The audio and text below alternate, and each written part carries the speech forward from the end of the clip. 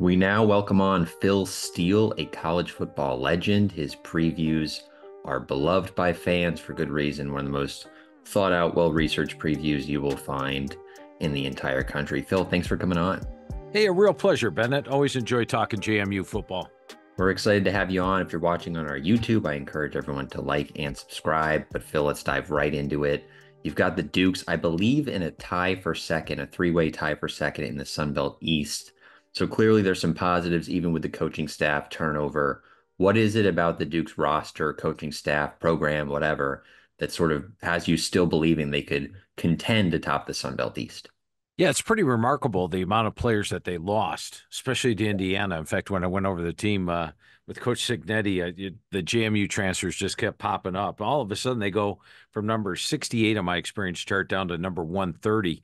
And Yeah. I did a blog on philsteele.com a couple of weeks ago, which talked about how teams that have that kind of experience drop off usually have a large drop off in record. However, I like the replacements Coach Chesney has brought in. You look at quarterback Dylan Morris, guy that comes in from Washington. He actually was a full-time starter at Washington. He was one of my top-rated quarterbacks out of high school, my number 9 rated QB. I think he's going to do well. They've got Alonzo Barnett there as well, Billy Atkins. You look at the running back core, they bring in Adehi from North Texas, Petaway from North Carolina. I like those additions. Cam Ross coming in from UConn at the receiver position. And the offensive line has got 3 starters back from last year's group. So it's a group that Coach Chesney was excited about, feels they have a lot of good experience and depth. Then you go defensively, probably my biggest question because they lost a ton of talent, especially off that defensive line. But once again, the transfer portal has brought players in. And while they've got transfers that come in from Long Island, Youngstown State, even a D3 school, the thing I found, Bennett, is that these transfers that transfer up, as long as they have experience, they come in, they're happy with the training table, the advanced weight training, and they step right in and play. I had doubts about that 3 years ago. I have no such doubts because I go over every roster with every coach, Yeah. and it seems like these players that step up via transfer are having great success. So I don't think they'll have any doubt those guys will play. A guy like Jacob Dobbs coming in from Holy Cross at the Mike linebacker position, familiar with the unit, played at Holy Cross for Coach Chesney, was even taken to SBC Media Days. I think he's going to have a major impact. And then when you look at the schedule this year for James Madison, I only have an underdog in 2 games, a slight underdog at Georgia Southern and at App State. I've got them favored in all the rest of their games. They get probably their toughest opponents at home, like Coastal Carolina and Marshall. So I think it could be a pretty good year for JMU. Yeah, definitely a favorable schedule, like you mentioned. And you mentioned talking to coaches, Chesney included. What did you hear from him? I know you talked to pretty much every coach in the country about how they feel about their roster, which gives you some great insights. What were sort of his takeaways? Did he sound confident about the group that he has? Yeah, he did. He understands that they lost a lot and there's a big turnover here, but he likes the talent that he brought in, as do I. I mean, going over the roster with him and, strengths and weaknesses of the players and knowing the players that he brought in. I think he brought in some great transfers and he likes his system. And, I think it's going to be a fun year for James Madison. Not the big drop off I originally anticipated. When all these players left, I got to tell you, I'm thinking, how is JMU going to be competitive? But after talking to Coach Chesney and see what he did in the transfer portal, I'm pretty bullish on these guys.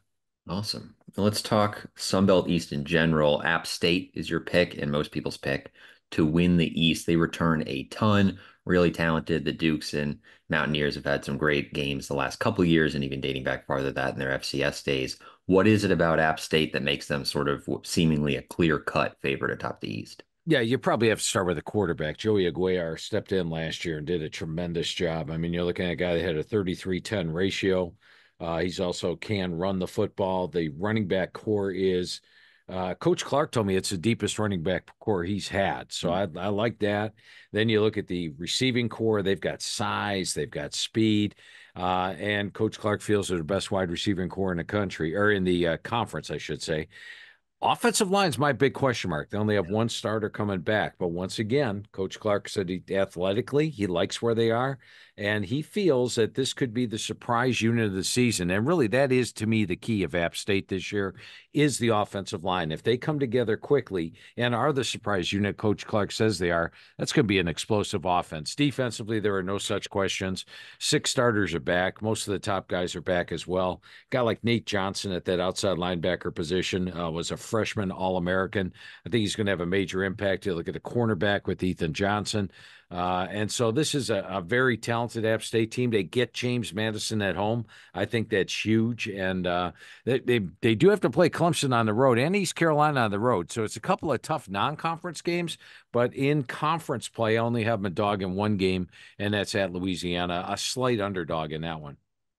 Yeah, they've got a tough non-conference for sure. You mentioned the offensive line with the Mountaineers. Does it help at all that I guess Sean Clark has that offensive line background? Does that factor in at all to your projections, knowing that the head guy sort of cares a lot about the offensive line, has that experience to make sure that the unit's all right?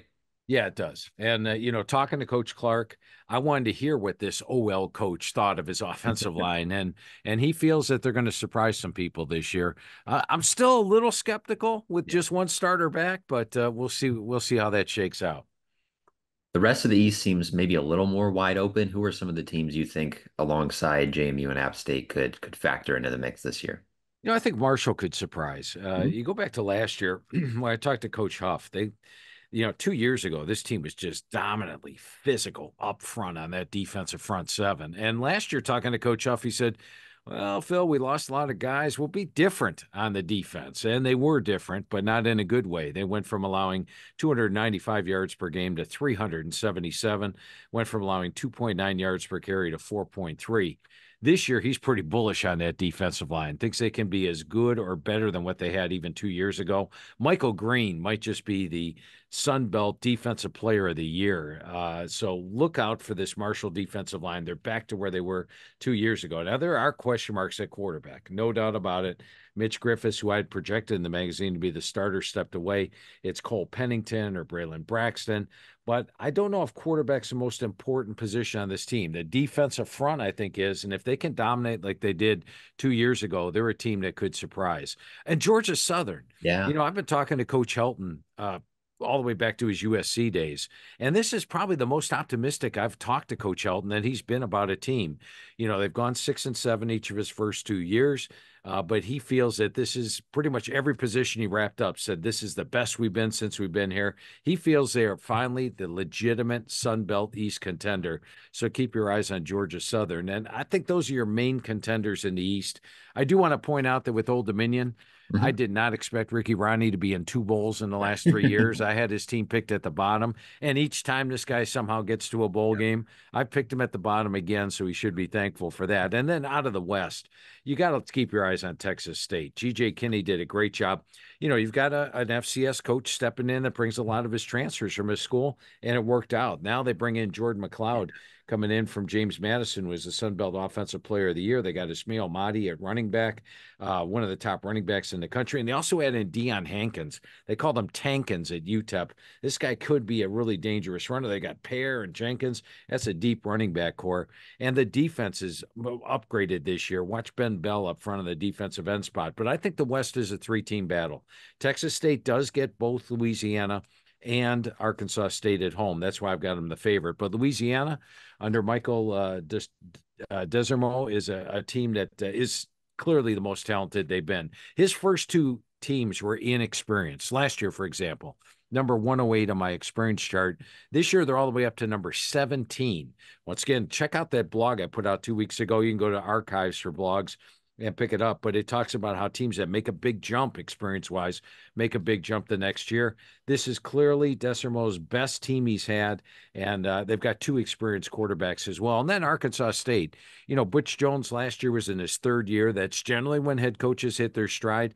He still only had the number 113 experienced team. However, he put in Jalen Rayner at QB, and Rayner was exciting. And Rayner comes back this year with the season under his belt. He's a sophomore. He was at the Manning Pass Academy, and they finally have an experienced team all the way up to number 5 on my experience chart. The reason I picked them 3rd, they do have to play both Texas State and Louisiana on the road, but I think those 3 are main contenders in the West. Yeah, that should be a fun division to watch too. And McLeod in that Texas State offense, I think, is going to be a lot of fun to watch. You mentioned App State, Texas State as sort of maybe the divisional favorites this year. The G5's got playoff access. I've heard a lot about Boise State being a playoff favorite. Are they sort of yours as well in terms of which G5 team enters the year with the best chance of getting into the playoff? Yeah, I've got Boise right there at number one. But, I think we got some great matchups. You look at when Texas State plays UTEP early on. That could be now, I've never talked about playoff elimination teams with a group of five before. I have talked about that with your Alabamas and your Ohio States. Hey, this could be a playoff elimination game.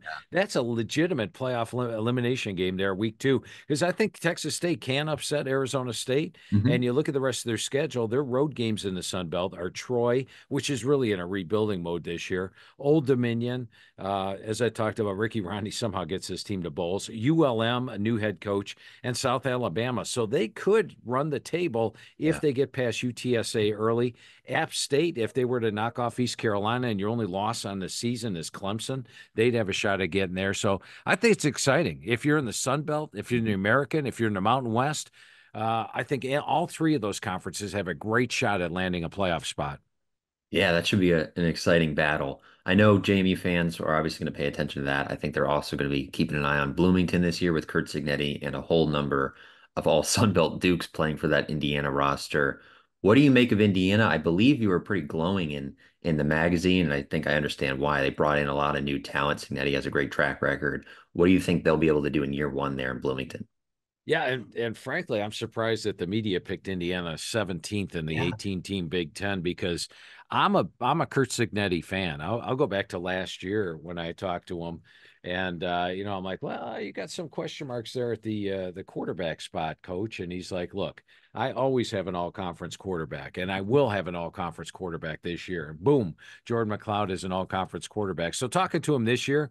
He's like, you know what, Phil? We will be a team that makes a bowl game. We're going to be right up there in the Big Ten, and I like the talent he's brought in. You look at Curtis Rourke at quarterback. He's a guy that was all MAC conference 2 years ago.